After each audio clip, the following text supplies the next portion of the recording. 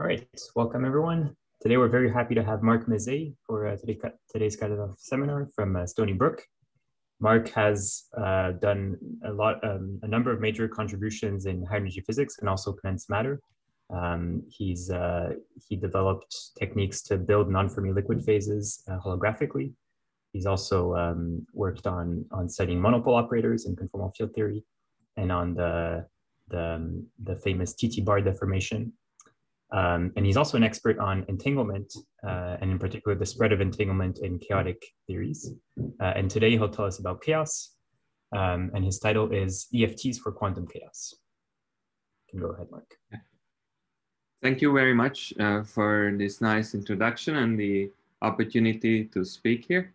And so my title is Effective Field Theories for Quantum Chaos, and it will be an overview of work done over the last couple of years with this list of collaborators. And please ask questions throughout this talk, either for clarification or something that is tangential. There's not much of an agenda for the talk, so I don't necessarily need to finish everything. So the topic of today's discussion will be quantum chaos. Chaos in dynamical systems has dramatically reshaped how we think about classical mechanics. We associate chaos with the butterfly effect, which in Lorentz's words is that the approximate present does not approximately predict the future. And chaos in classical physics eliminated the Laplacian fantasy of deterministic predictability. It led to the development of ergodic theory, and through that, the foundations of statistical mechanics. And we expect that quantum chaos will similarly reshape our view of quantum theory. There's current intense developments happening at the intersection of several branches of theory, which are all connected through this strange three-way bridge of quantum chaos. So in condensed matter, new phases of matter at finite energy density are analyzed, and there's exquisite experimental control over real-time quantum dynamics. In quantum information theory, chaotic time evolution is regarded as quantum computation, and the notion of quantum information scrambling has been very influential. I'm coming at this problem from the high energy point of view, where we are interested in chaos because we believe that the quantum physics of black holes is chaotic. And interestingly, some of the probes that we consider for chaotic systems have a stringy flavor to them, as I will elaborate briefly during the talk. So the current status of the field is that the variety of phenomena and signatures have been analyzed in a few special example systems. And the goal of my research is to, first of all, find more generic examples and to organize this variety of phenomenology using the EFT philosophy and possibly to unify all this in one coherent framework.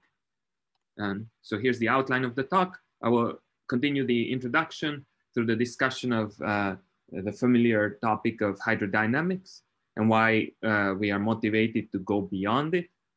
And the bulk of the talk will consist of a discussion of the quantum butterfly effect and the closely related pole skipping phenomenon that I will introduce. And in the remaining time, I will discuss some aspects of entanglement dynamics. I've worked on this extensively, but you may have already heard me talk about this. And so I'll focus on more on newer work. But I will try to emphasize how some aspects of entanglement dynamics is related to to these other topics, and I will end with some future directions. Is there any question about this broad brush introduction so far? Okay. If not, let's continue with hydrodynamics, which is a ubiquitous theory in both physics and mathematics. In physics, it describes some important aspects in stars, turbulence, in particle colliders, heavy ion collisions, transport in condensed matter. And in mathematics, one of the most important open problems is the Navier-Stokes existence and smoothness problem. From the high energy point of view, hydrodynamics is in particular relativistic hydrodynamics, is a systematic effective field theory that computes correlation functions at finite energy density. The physical idea behind it is that most excitations of the system are expected to relax in some local equilibration time, which is of order inverse temperature generically.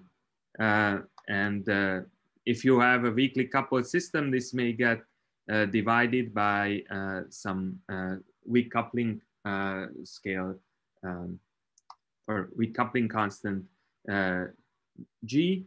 But after you wait long enough, the system will be near thermal equilibrium, and from then on, hydrodynamics will govern its dynamics. So this generic expectation is true for most excitations, but there are exceptions. Conserved densities at very long wavelengths are approximately conserved. And so these are the slow degrees of freedom that are captured by the EFT. So if we go with momenta times this local equilibration time to form a dimensionless combination and take this to be a lot smaller than 1, then from conservation, such excitations cannot decay fast. And so these become the important degrees of freedom. And so a key step is to rewrite.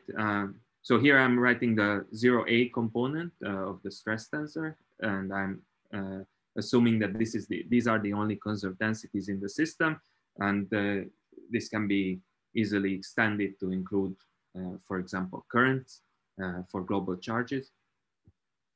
But let's just stick to this simplest case. So the next step is to rewrite the stress tensor in fluid variables, the energy density, pressure, and the 4 velocities. So here I explicitly wrote down the leading order in gradient expansion terms, and I suppressed terms that contains gradients. And this is a systematic long distance late time expansion in the number of gradients. And once we have these variables, then their dynamics comes from the conservation of the stress tensor. Question? I had a question, sorry. Why do you factor T like that? Like, so far you said, well, there's just currents. Yeah. And those currents are slow.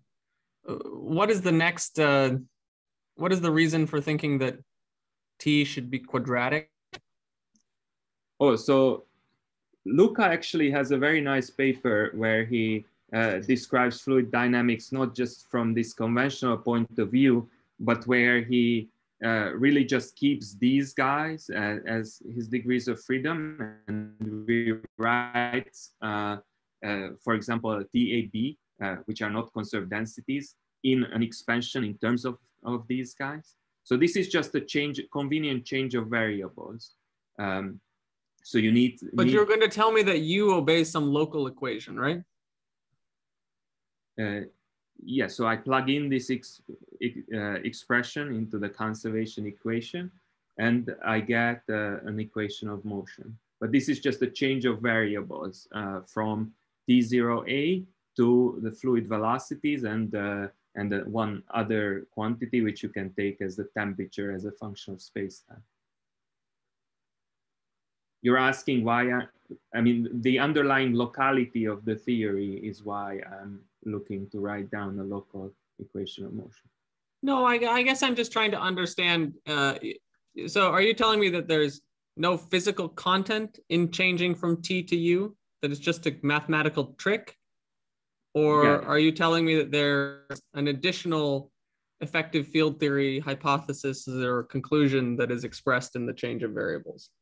No, so you could skip this step and just use T0A as your degrees of freedom and work with them and rewrite TAB in terms of T0A and its polynomials and derivatives.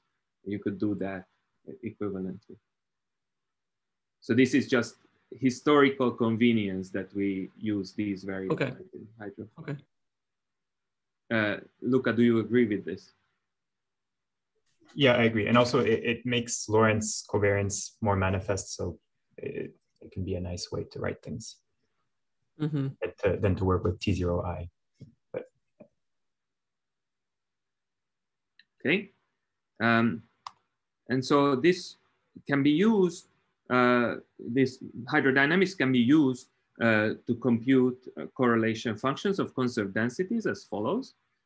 So we take thermal equilibrium where the temperature is constant and the forward velocity is also constant throughout the system, and then perturb this by a source and calculate the classical response to this source. This gives us a retarded Green's function. And this is the prediction of hydrodynamics to leading order for the Green's function. Then you can also include loops. And here I wrote down the retarded energy density 2-point function for small p and omega. It contains a linearly dispersing pole with a small decay width. And this is the sound mode in a fluid. Sorry, Mark, I just didn't quite understand. How did you get GR? You have equations of motion, but how do you get an action? You introduce sources. You don't need an action to perform this computation. You just introduce a source, and this is a response to the source. You're doing linear response theory.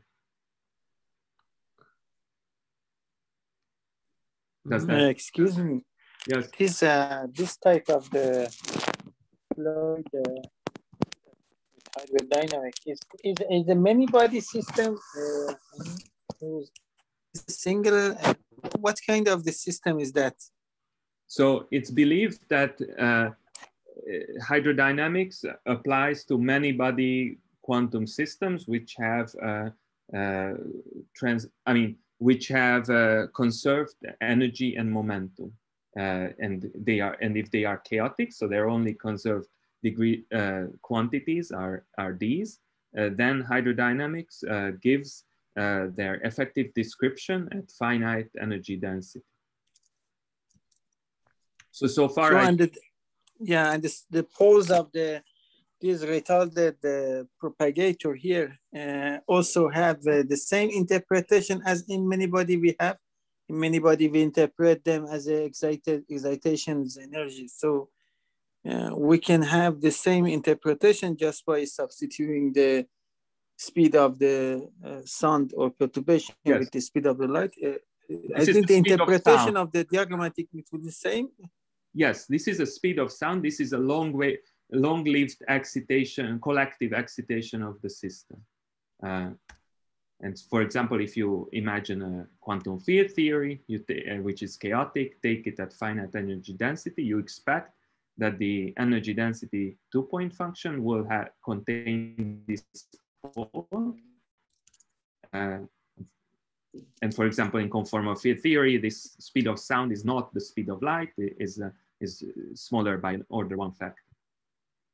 So this is, so far I explained how you compute energy density 2-point function, but hydrodynamics is good for more than this. And again, there's a very nice paper by Luca where he articulates this point of view. So if your theory had a microscopic operator of some spin L, OL, then you can express this schematically as a number of derivatives acting on the stress tensor. This is the leading piece. Then you have subleading pieces, which would contain polynomials of T and polynomials of derivatives so that the Lorentz transformation laws are obeyed. So you have a replacement rule. And if you're interested in the 2-point function, for example, of this O, then what you do is first use this replacement rule and then use the Green's functions from the previous slide to obtain a systematic long distance late time expansion for this 2-point function. So hydrodynamics does more for you than just to predict the correlators of conserved densities. And one more thing that will be useful to keep in mind, although this talk won't be focusing on gravitational aspects too much, but through ADS-CFT, hydrodynamics in strongly coupled holographic quantum field theories is dual to the gravitational dynamics of bumpy black holes in ADS spacetime. By bumpy, I mean they have horizons which are which deviate from spherical through long wavelength perturbations, or planar, but through long wavelength perturbations. And this is just a cartoon that depicts such a spacetime. Okay, so I will argue that we actually are interested in going beyond. So hydrodynamics is already great. It universally applies to all chaotic systems. It captures correlation functions in an EFT expansion of long distance and late time. But to probe chaotic systems in more detail, in some more fine-grained manner, I will argue that we need to go beyond hydrodynamics, and the gravitational picture will actually make this abundantly clear. So in particular, since the 50s, it's been understood that chaotic dynamics imprints itself on the statistics of energy eigenvalues, which is described by, or believed to be described by random matrix theory. So you can regard random matrix theory as an effective field theory or effective description of spectral correlations. And recent developments in ADS-CFT have taught us that these spectral correlations can be captured by multi-boundary geometries in the gravitational description. These are clearly beyond the physics of just a single black hole horizon in ADS. And so this illustrates that we need to go beyond hydrodynamics to capture such a fine-grained probe of chaos. As we already alluded to, a universal probe of chaotic dynamics is the study of entanglement entropy away from equilibrium. And there, in synergy with work in random quantum circuits and condensed matter, I developed an effective description of this process. So the dynamics of entanglement entropy in out of equilibrium setups. So this is illustrated by this cooling lava cartoon.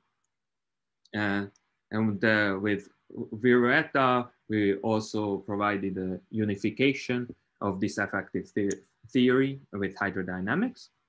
And the gravitation picture for this is that we have a collapsing black hole spacetime that captures the evolving wave function from out of equilibrium, settling to equilibrium. And this is probed by extremal surfaces. The Ryu-Takanagi surface is computing entanglement entropy. These probe behind the black hole horizon, which is this 45-degree line on the parallels diagram. And the extremal surfaces are these green and purple lines. This is, again, clearly beyond just the dynamics of the black hole horizon, since we go behind the horizon. And so this, again, illustrates that to probe these systems in this fine-grained manner, we have to go beyond hydro. And finally, the most modern proposed modern probes of chaos are the quantum butterfly effect and the pole skipping phenomenon. That will be the focus of this talk. And these are captured by the physics of shock waves of ADS black holes in the gravity description. These are again clearly not long wavelength excitations of the horizon, but instead very localized ones. And this is again beyond hydrodynamics. So I will be discussing progress towards novel effective field theories that captured chaotic dynamics. So why EFTs at all? In this regime of finite energy density, real-time quantum dynamics, there's no conventional small parameter. And to make analytical progress, we need to introduce one by hand by going to a particular kinematic regime, which in hydro was the long wavelength large time regime. And we will do the same for these other phenomena and probes. And the next step is to identify the relevant dynamical variables. In hydro, that was the temperature and for velocity as a function of space-time, and find the laws governing them in this kinematic regime. In hydro, that was the conservation. And an important virtue of this approach may be that we can find interplay between these phenomena through the lens of the effective description, which may be hidden in microscopic variables. And a word of caution is that what I'm presenting now is very much work in progress, but there are already interesting results that I think are worth reporting. So this concludes the introduction. Is there any question?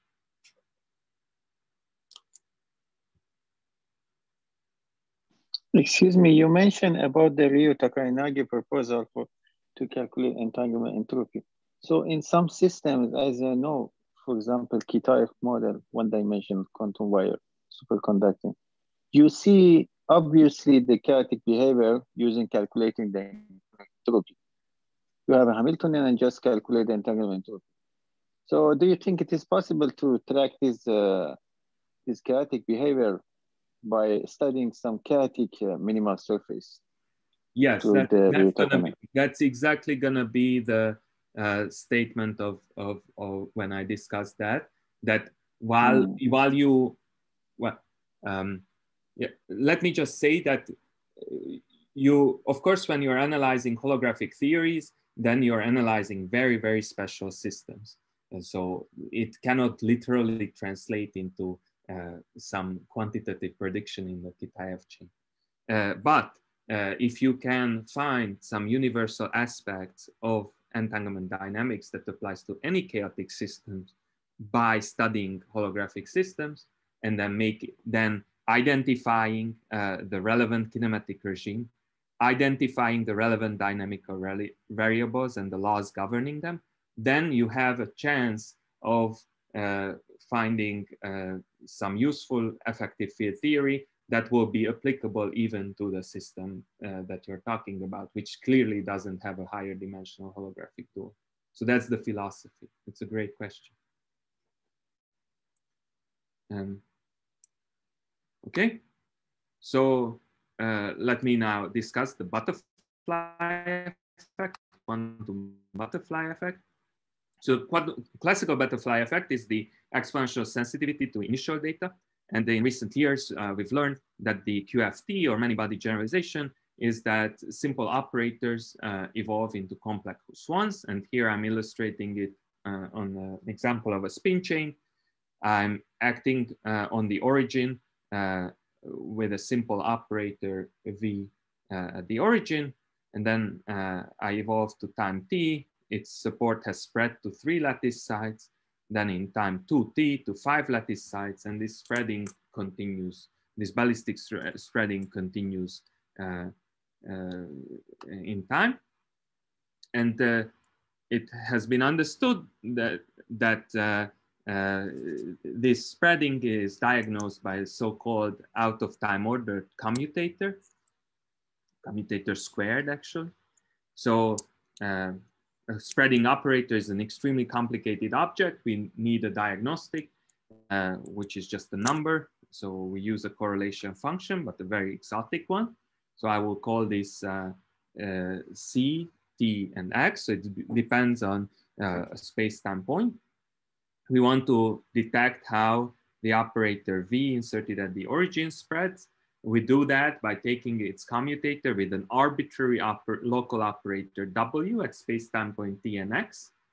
If V hasn't spread there, then the commutator will be 0. But if it has spread there, then the commutator is non-zero. We square it to get a positive quantity and take the expectation value in a thermal state to get a number. Now, this quantity can be computed in ADS-CFT in a hydrodynamic regime, hydrodynamic-like regime, where you go with T and X to times and distances a lot larger than beta. And we get the following simple answer.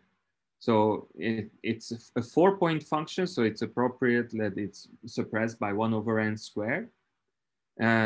And it has a simple exponential profile in space-time. It grows exponentially with time and decays exponentially in space. This expression is only valid for relatively early times when this exponential growth suppresses the 1/n squared suppression characteristic of large N systems that have holographic duals. Then this whole expansion breaks down. But in other systems, such as spin chains, it's been understood how, what kind of space-time profile this out of OTOC or out-of-time ordered commutator squared should look like. So here I'm sketching that. So inside the light cone, if our system has an exact light cone, or outside the light cone, it's exactly 0. Inside the light cone, it starts out small. And then it has a very sharp profile. So this is a density plot. It saturates to its maximal possible value inside the cone-like region, which is actually narrower than the microscopic light cone. And the slope of this region is called the butterfly velocity. So the butterfly effect, the quantum butterfly effect, is the saturation of this OTOC. And it happens inside this cone-like region. And then, apart from that, it has a very sharp profile. It, as you can see in ADS-CFT, it grows exponentially in time. And this offset of the orange region from the origin is called the scrambling time. It's, in this example, it scales as log n. So when you plug in log n for t, then you get that this C is order 1. Mark, can you clarify in the OTOC definition, is that also for QFT, when even though the points are coincident? And yeah, that's a good question. So for QFT, this is impressionistic. You have to point split. And the way people usually do that is that they place the operators uniformly along the Euclidean circle, which is this thermal circle that you have. But the answer would be on that. Yes. So, So, how do you, when you draw these like features of speeds and so forth, what is being plotted really?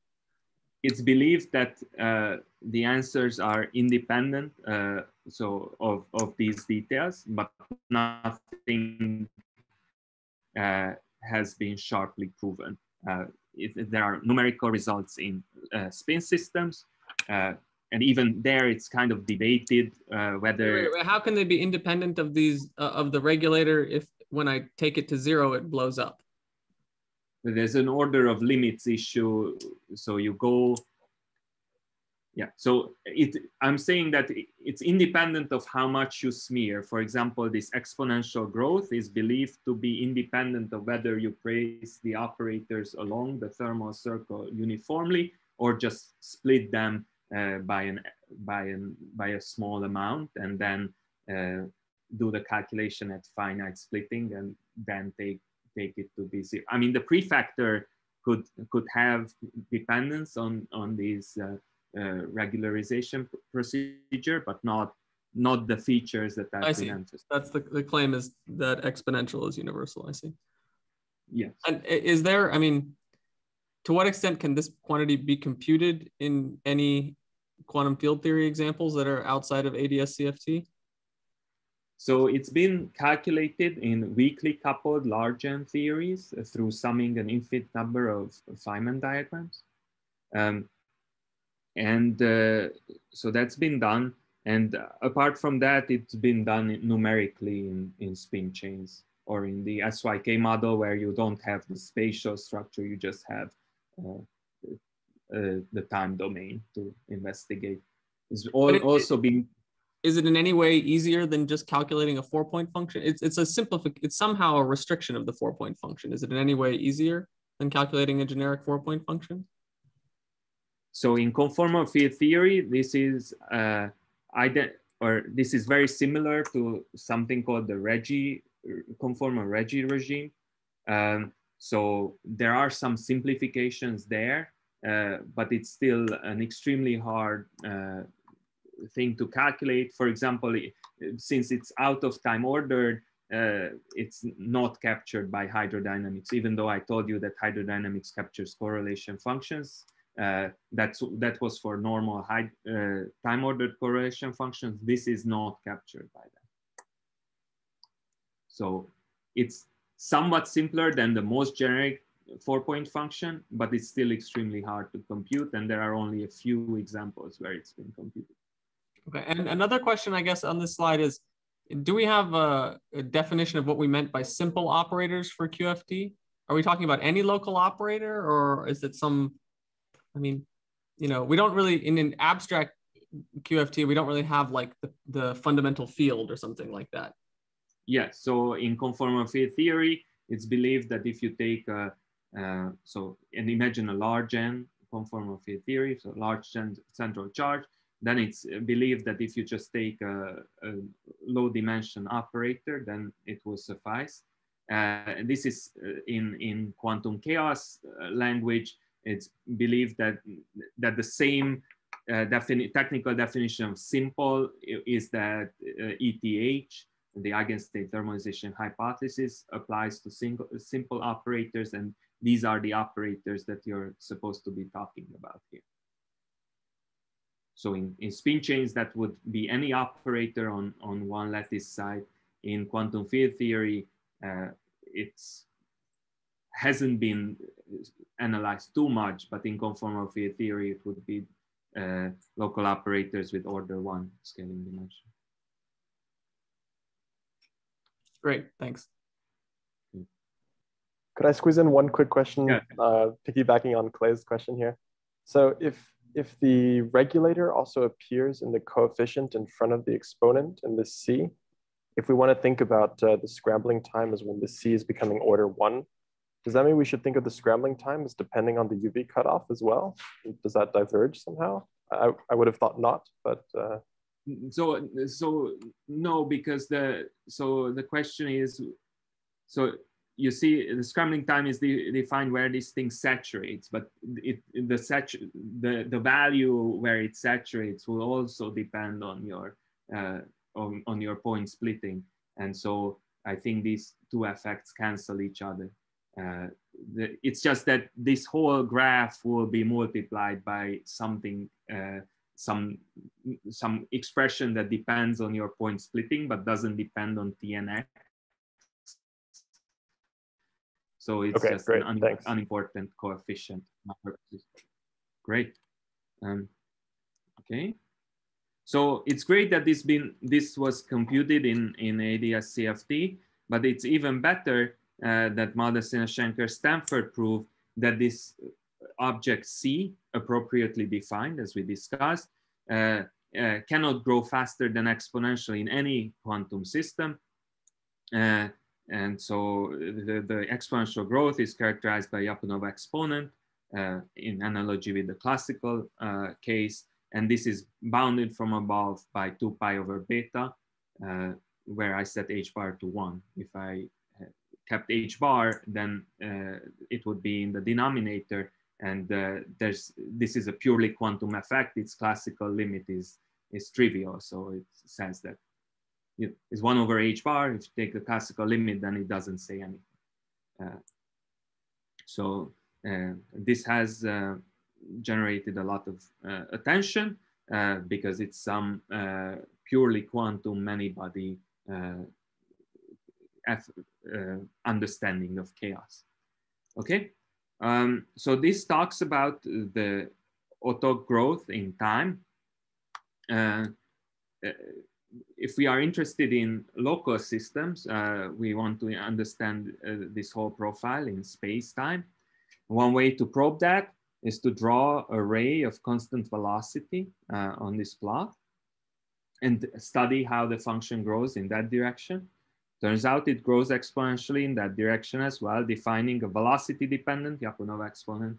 And with Sharoshi, we proved a refinement of the chaos bound. Lambda v is 2 pi over beta times a linear function of velocity. Excuse me, yes. Is it possible to understand this upper bound over the Lyapunov exponent classically? Is it possible? No. To realize this? Oh. Any classical analog for this upper bound over the Lyapunov exponent? Thermalization. Doesn't the bound go to infinity in the classical? Yeah, the bound goes to infinity in the classical limit. That's what I tried to say.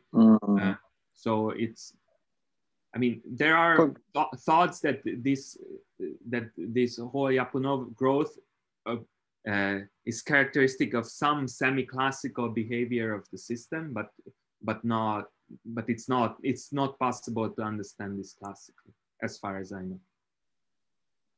For example, we consider repulsive harmonic oscillator classical system, which is trivially chaotic, and then no. Okay, sorry. Thank you. Okay, I'm going a bit slow.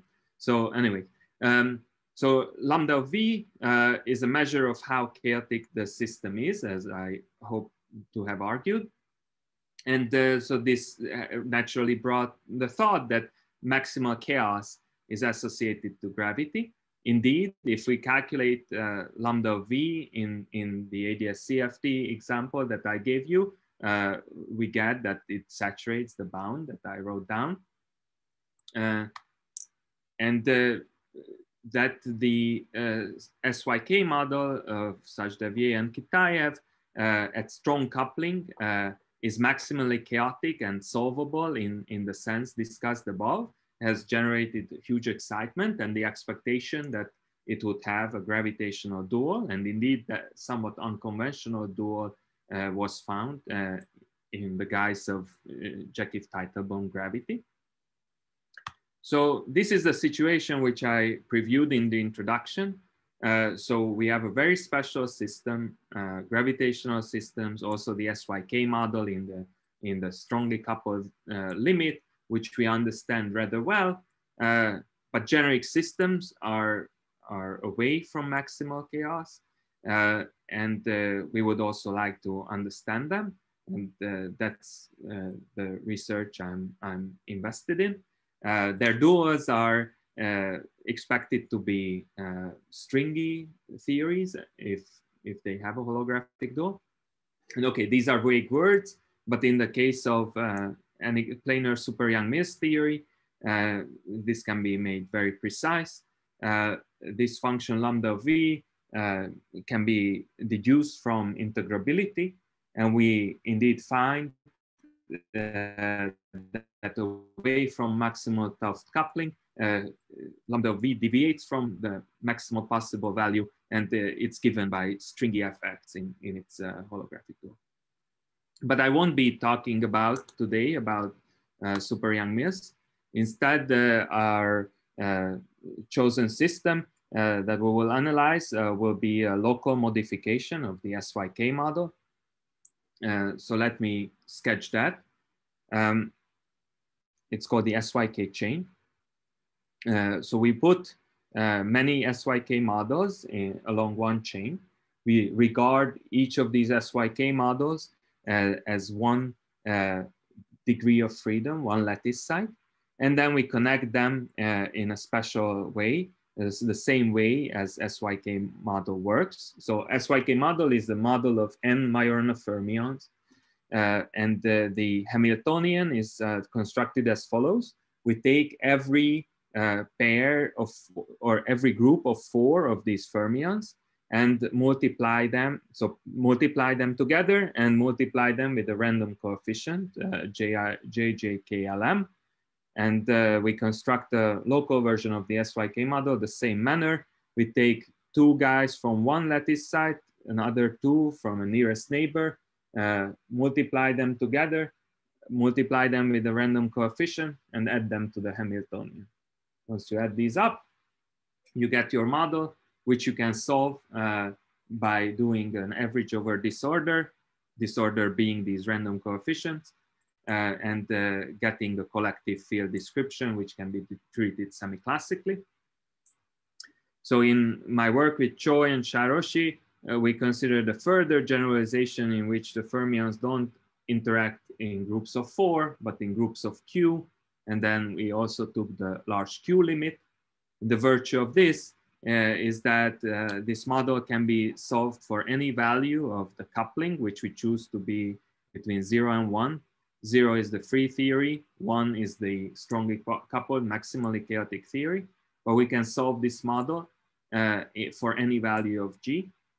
And this helps us in going away from maximal chaos.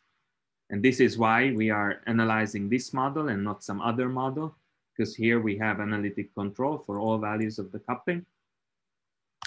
Okay, sorry, so what is G again?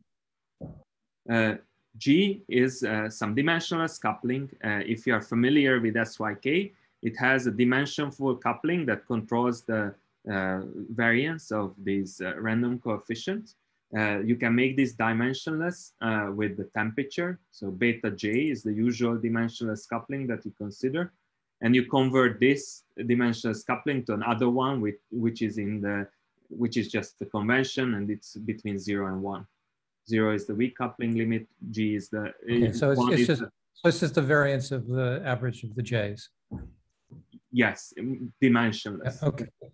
Okay. Do the J's and the J primes have the same variance of G? Yeah, so that's an additional coupling constant, the ratio of their variances, but it doesn't modify the results at all. So I just set them to 1 okay. For the sake of this talk. But you can vary it if you want. It doesn't change anything. And one more question: are the J's and the J primes chosen to be the same, or do you separately disorder average? Yeah, you separately disorder average. So every lattice site you choose separate J's, and every inter-site coupling you choose separate J's. Okay, thank you. Great. Okay, so here's the result. You can do every calculation analytically for G equals 0.8. So this is a rather strong coupling. The bound on lambda of V, so I set beta to be 2 pi. So the bound on lambda of V starts from 1 and grows. So this is this dashed orange line, and goes down linearly to 0 at the butterfly velocity. And you can see that the actual curve, the black curve that we get from the computation, is below the bound. And the remarkable feature is that above some velocity, so as we go towards the edge of the butterfly cone, it saturates the bound above some critical velocity V star. This is what we see. The explanation of this behavior is that in this regime of velocities, the stress tensor dominates in the sense of the exchange in 4-point function. Stress tensor dominates chaos, and its contribution to lambda of V is very simple. It's linear in velocity, and it comes with this universal 2 pi over beta coefficient. So this is the same expression that we got for in the bound. So that's the explanation. If the stress tensor dominates, then you get bound saturation and maximal chaos. If we crank down G, then this V star goes away. And for example, G equals a half, we just get this curve. It never saturates the bound. And this is not just a feature of a SYK chain. This is the same thing you would get in any cos for super Youngins if you use results of integrability. Okay, so this is what I wanted to tell you about out of time ordered commutators and their exponential growth. And we see the benefits of analyzing this local version of the SYK model. We can analyze these correlators in space-time, and we can probe their dynamics and discover that if we go towards the edge of the butterfly cone, we can enhance chaos and make it maximally chaotic, at least if we are at strong enough coupling. Okay, and then the remaining time, I'll be talking about the closely related proposed new diagnostic of quantum chaos, the so-called pause-skipping phenomenon. So let's go back to the beginning of the talk where we talked about hydrocorrelators. So as a reminder, here's the energy density correlation function. Now in systems where you don't have momentum conservation, such as our SYK chain, which is a discrete chain, and it in no sense does it have an emergent translation symmetry in the IR. So we have to assume that the only conserved charge is actually the energy. The transport of energy density is diffusive, and the appropriate description of this is a diffusive correlation function. So let's focus on the curve of pause of these Green's function. As we talked about, we get a sound pole for the case of hydro, and we get a pole that determines the diffusive behavior on the lower half imaginary axis, dispersing quadratically at small momentum. Okay, so pause skipping talks about this curve of pause extrapolated outside of the hydrodynamic regime, so to P and omega of order 1. And the statement of pause skipping is that we have a curve of pause, and there's another curve of zeros, and they intersect at one point. And this is the pause skipping point. So at this point, the residue of this family of pause vanishes. So this is what they call pause skipping. And the proposal is that this pause skipping surprisingly the pause skipping point is surprisingly correlated with data of chaos. So the proposal is that it in omega p plane is at I times the Lyapunov exponent 1 times 1 over the butterfly velocity. Why is this surprising? These chaotic 4-point functions, as we discussed, are extremely hard to compute, whereas the energy density 2-point function is some familiar object that we know from transport. It's mysterious that the data of chaos show up in this simple object. And this proposal has been tested in maximally chaotic theories, and very non-trivial agreements have been found. But in another paper with Choi and Sharoshi, we soon realized that this original proposal fails in non-maximally chaotic 2D CFTs. The simple reason is that the energy density 2-point function is universal, is independent of the details of your CFT, only depends on the central charge through an overall coefficient, but not all 2D CFTs are maximally chaotic. So the pole skipping proposal in its original form fails. Can this be saved? Our proposal, based on our work on the Lyapunov exponent, was the following. So a new proposal is that it's the stress tensor contribution to chaos that should show up in pause skipping, not the true one. We saw that this thing is just 2 pi over beta, but the stress tensor contribution to the butterfly velocity is actually a theory-dependent quantity. And sorry, can you clarify what do you mean by the stress tensor contribution to chaos? What is that? Yes. So here, I told you that when we get this saturation of the refinement of chaos bound, that the explanation of that is that in this 4-point function, you are taking the stress tensor exchange between these 4 operators. So in an OP channel, you fuse into a stress tensor, contribute the contribution coming from here, and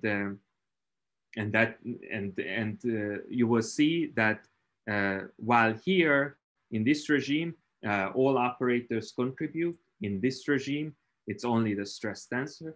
I mean, this computation I'm describing in conformal field theory, but a similar picture applies to SYK as well, and any known example that has been calculated. I'm not saying I can really define the stress tensor contribution abstractly in any theory, but in any computation that I can do, I can actually identify. No, I guess I understand what you mean by in the 4-point function in a CFT. I at least understand it there, probably maybe another context. But what was special about the stress tensor? I mean, was it that it was a low dimension operator or that it was conserved? Why was it that it dominates sometimes? I only have a technical answer to this question. So,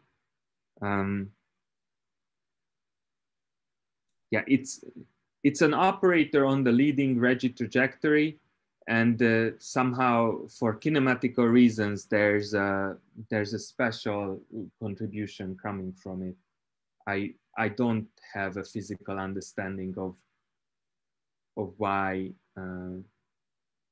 Whether it's the conservation or it's spin 2 nature or what it is that makes it special. So here are some data of coming from the stress tensor. There's this overall coefficient that is 2 pi over beta. This is what I'm calling lambda LT in the pose skipping discussion. And there's this VBT, the stress tensor contribution to the butterfly velocity, which may or may not agree with the true butterfly velocity. And the proposal in our proposal for pose skipping is that these are the data that show up in the energy density 2-point function. So far, this is just a proposal that makes the previous literature consistent with 2D CFT. But we wanted to test this proposal under some serious test, and that we can do in this large QSYK chain again, our workhorse. So we computed the retarded energy density. Can I ask something about this proposal? So is it supposed to make sense also for systems that away from large N? Well, I mean, it's the Lyapunov exponent away from large N doesn't make much sense. So couldn't you still define it by taking your OTOC and say looking at separated points? I mean, people haven't. That was the original idea, that maybe that's how you could see something like this in small N systems, but I'm not aware of any situation where that was a successful strategy. Maybe it's successful in quantum field theories. In lattice systems, it's not successful because you have you don't have a microscopic light cone. By the time you get to the growing regime, your correlation function is already too big. But it would be interesting to didn't follow. I didn't follow. You said that the Lyapunov exponent is not defined except for at large N? Yes. The reason for that. But you're saying maybe in relativistic or in some. Maybe in relativistic. It hasn't been checked. It hasn't. Nobody has managed to see exponential growth of. So the chaos bound applies, but since nobody has seen exponential growth in OTOC, in small length systems, it's a vacuous statement so far. Maybe it's the lack of effort, but the reason, Clay, is that to get, so you need to see exponential growth. This applies in a time window. So you have to go to bit times a lot larger than beta, but a lot smaller than the scrambling time.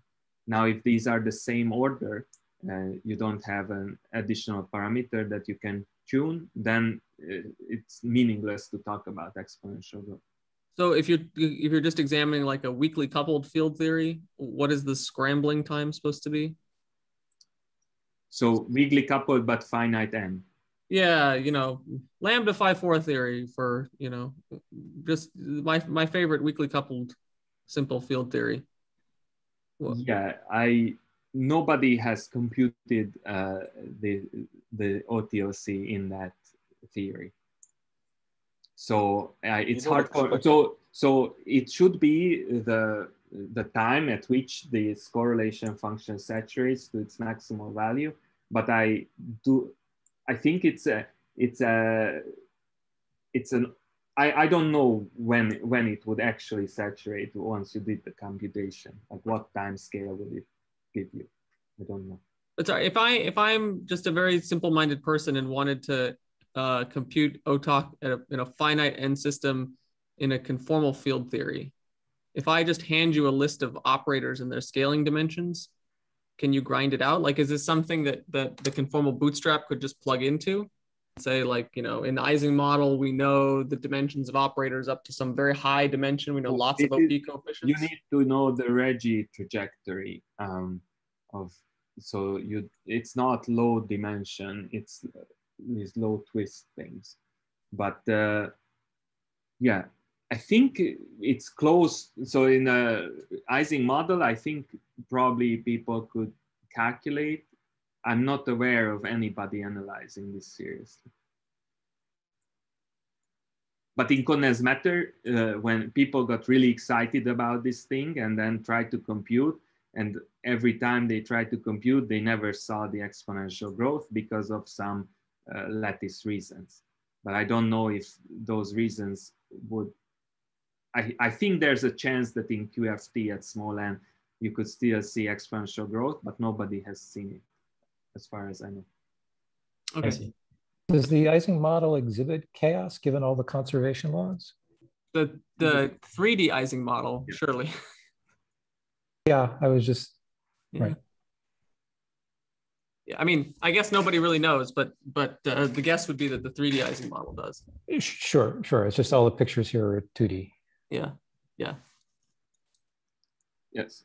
But maybe just a comment. So in your proposal, the thing on the right-hand side also probably is a bit hard to define in finite n systems because the analytic structure is more complicated. You don't just have poles. Yes, that's, yeah. So I guess maybe you're saying that this is too naive at finite n the proposal. I don't know. Yeah, both sides might be harder to define maybe. Yeah. Okay. But there's still a family of poles in the energy density 2-point function. So you could, in principle, follow that, right? Yeah, but they're branch cuts. They're sitting on branch cuts. Okay, we should Yeah. let me just wrap up with the punchline. So so our reason to look into large QSYK chain very seriously was this proposal, and there we succeeded of computing the retarded energy density 2-point function for any value of omega and p, including complex ones. We have a closed form expression, but here I'm just showing you a density plot of the absolute value of the Green's function. So so where this density plot is very bright, that's where the absolute value is big, and where it's blue, that's where it's small. You can see curves of poles and zeros intersecting at different points. But let's focus on the upper half plane.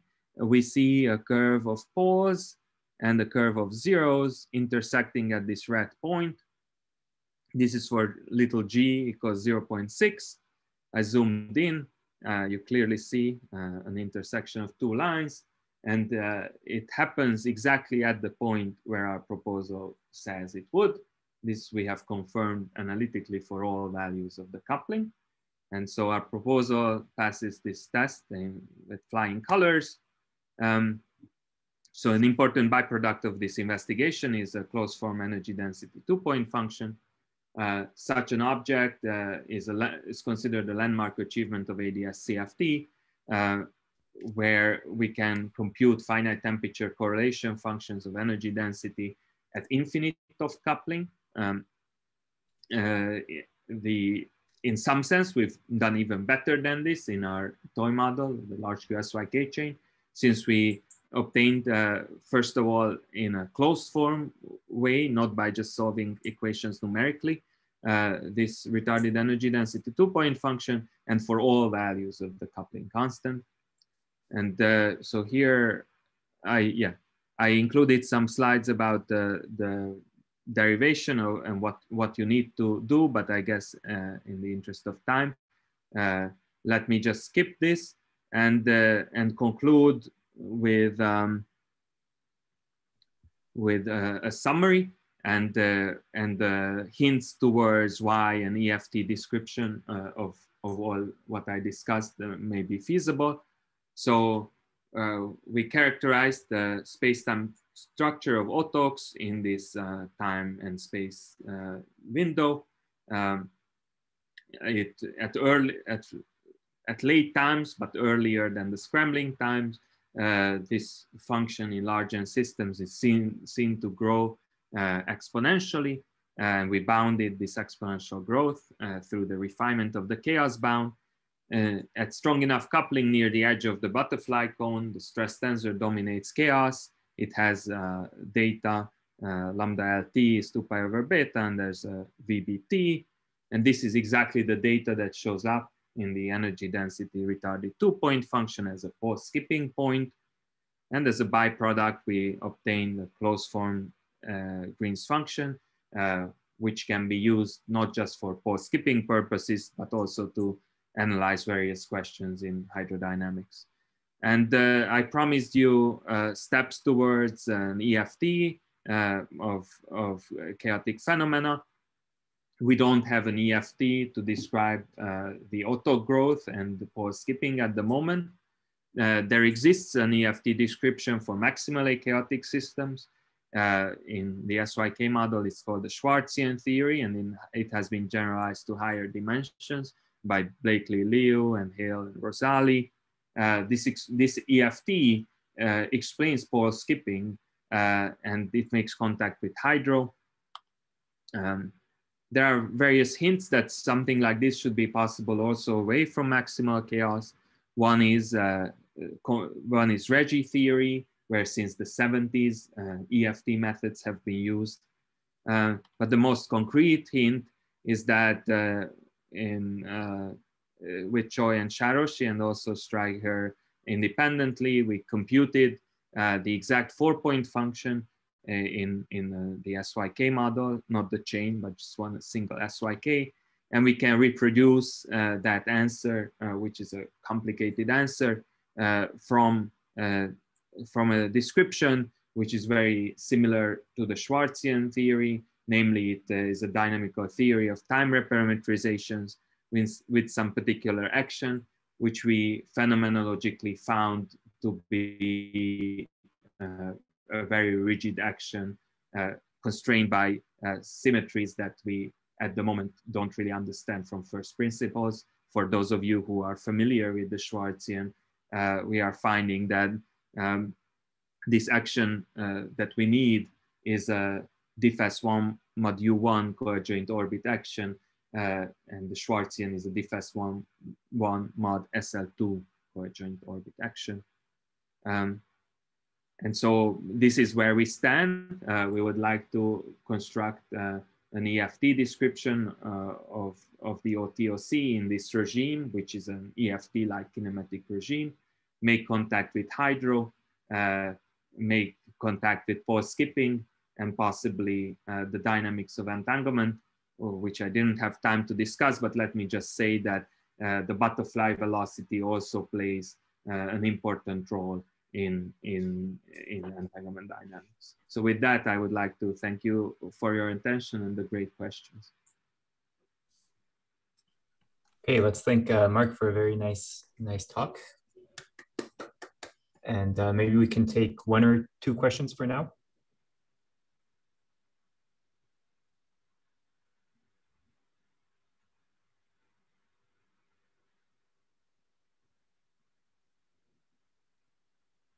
Hi, I have a question.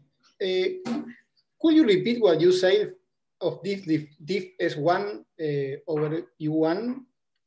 Yes. So I don't know what your background is. Do you know that the Schwarzian is diff S1? Yes, yes. I'm asking that because this is the same group that you have if you have a JT with defects. Yes, this is exactly the same group that you have with JT with defects, yes. Now, I don't know if you can somehow describe the dual. I mean, we tried, but I don't have anything interesting to say about it. Whether you can describe this large QSYK away from the strongly coupled regime through some JT with the defect. So the deviation from maximal chaos controls the strength of the defect parameter. This is how, so this little g is what gives you the parameter of diff S1 U1. But this is, so far, we just found this by answer analysis. So we look at this answer, which we obtained from SYK. We look at this answer, which is inspired by how the Schwarzian computes the 4-point function. And then we find that if we posit that we have that action, then we get the right answer. But yeah, it's very preliminary. Yeah.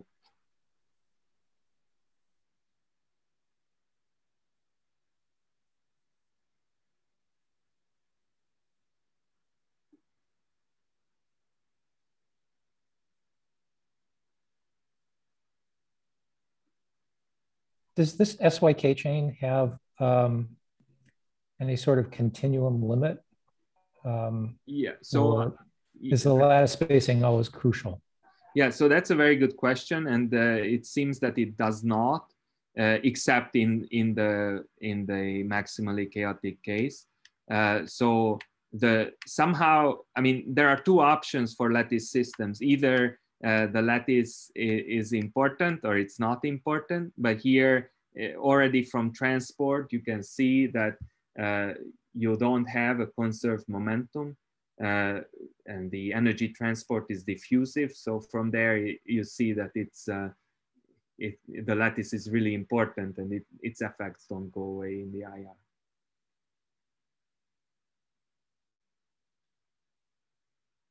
But at the same time, many aspects of the SYK chain, for example, correlation 2-point functions of fermions, look very, very similar to what you get in ADS2 cross S2 or T2, this kind of semi-local criticality form.